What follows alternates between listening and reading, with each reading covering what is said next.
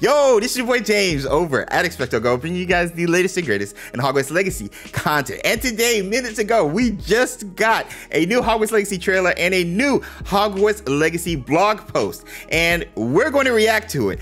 This is all from PlayStation, and so it's going to highlight the immersive aspects of playing Hogwarts Legacy on the PS5. So we're going to react to the trailer and the blog post and break it down. So without further ado, let's dive right on into the trailer. All right, here we go. Hogwarts Legacy PS5 Next Gen Immersion. All right. No new footage. Explore the Wizarding World in stunning 4K.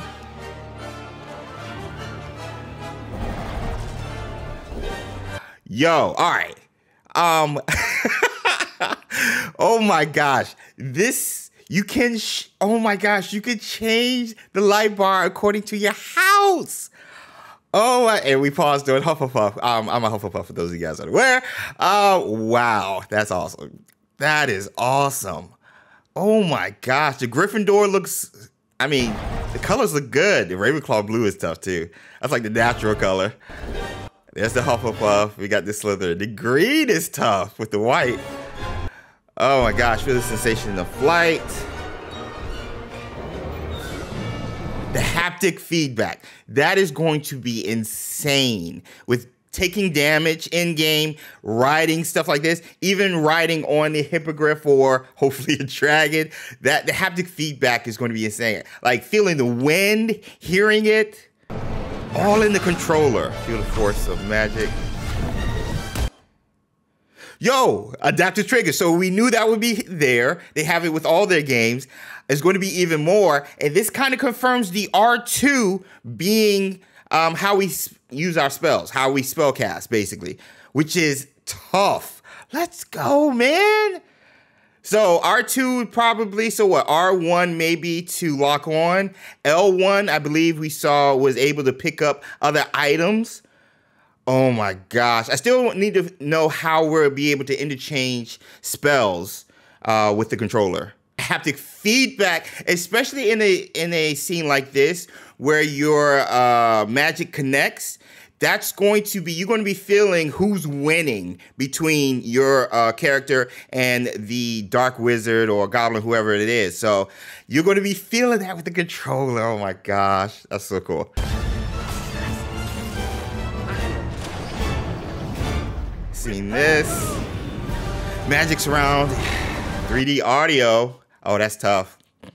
Oh my gosh. And we just got the ASMR video. So like this is great marketing from the WB Avalanche team, Hogwarts Legacy team, PlayStation overall. Just like, hey, we got the ASMR video last week. Now we're also showing you it's going to be some 3D audio. So if you enjoyed the sounds, imagine just having that. And I'm assuming these are PlayStation headphones. So, man, just the immersion aspect, sound, feel, everything is going to be at your fingertips and in your ears playing Hogwarts Legacy on the PS5. And we got to confirm still, holiday 2022. Yo, it's coming out this year. I don't care what anybody says. Feel the magic. Oh, yo, they did a good job. They did a good job. All right, so we are now on the PlayStation blog that also was released and dropped to coincide with the trailer.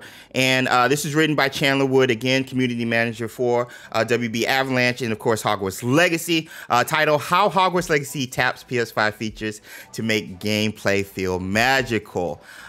Dual wireless. So they have the trailer here. DualSense wireless control connects you directly with the wand, immersing you in visuals and sounds. Community manager Chandler Wood. With Hogwarts Legacy, we wanted to immerse you in the Wizarding World like never before. Wand in hand, nothing is more important at Avalanche Software than making sure players feel like they are living in the world. PlayStation 5 allows us to take that immersion further as you build a legacy on your own. Now, just to put this out there, you do not need a PS5 to enjoy this game. You will have fun. You will be immersed in this game with whatever system you have currently. We got some new footage, which, yo. So just practicing the magic. Oh my gosh. Look how gorgeous that is. A witcher wizard should never be without a wand. PS5's dual wireless becomes an extension of your wand in Hogwarts Legacy, which makes sense. It's just controller. Like, you're in the game. This is your character. This is your story. It makes so much sense. With so many spells at your disposal, the adaptive triggers allow you to be flexible in combat. You feel the magical resistance at your fingertips. Oh my gosh.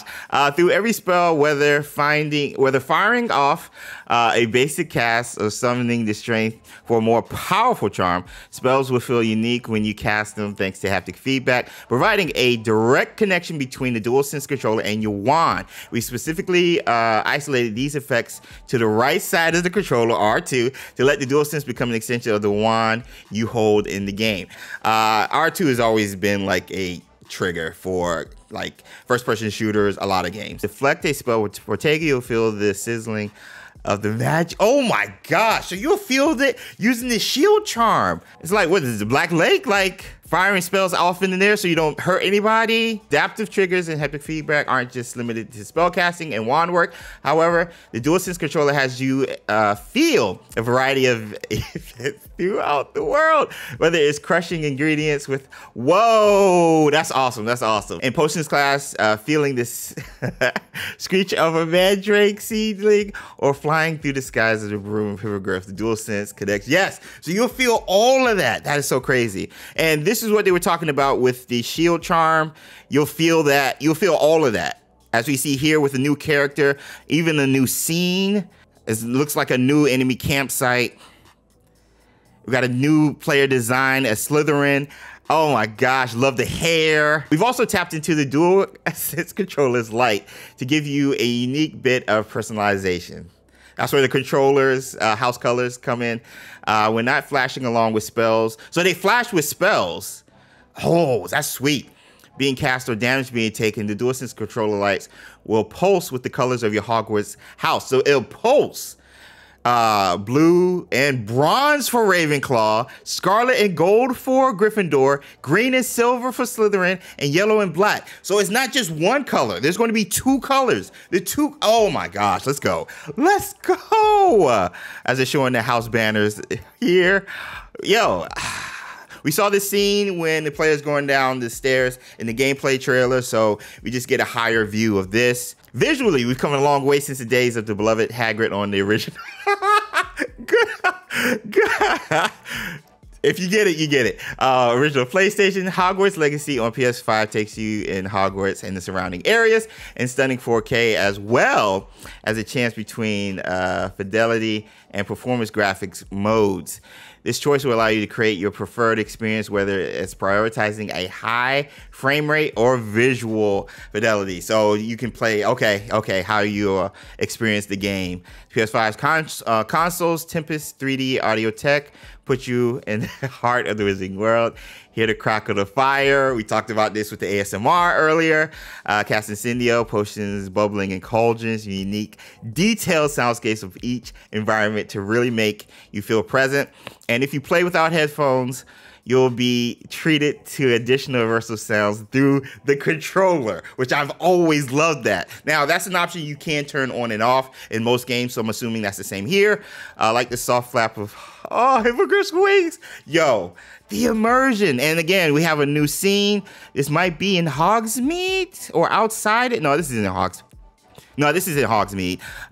You got, this is how we're going to fast travel, because you see these type of flames in various locations. This is flue powder. That bus is the the witch who created flue powder.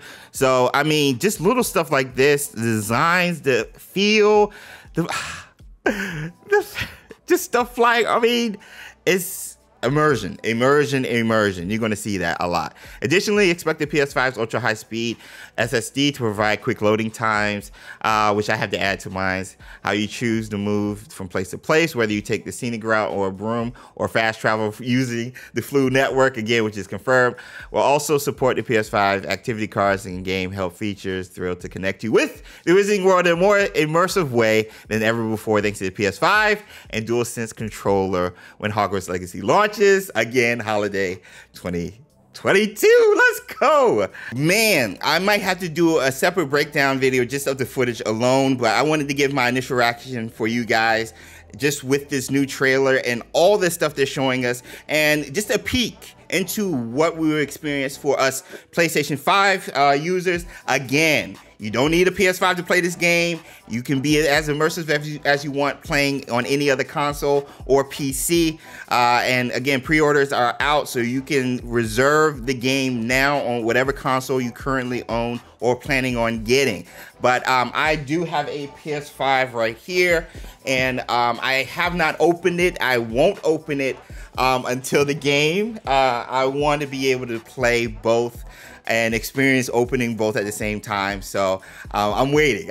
I'm waiting. But nonetheless, what do you guys think? How you guys feel about the footage, the reactions to just what you can expect playing the Hogwarts Legacy game coming holiday 2022 on the PlayStation 5? Comment below, let me know.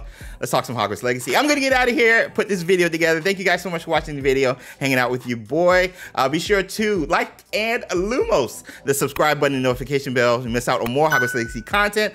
Also follow us on the various forms of social media, Instagram, Twitter, Facebook, and Discord. I hope you guys have a great week. I will see you guys in the next video. Until next time.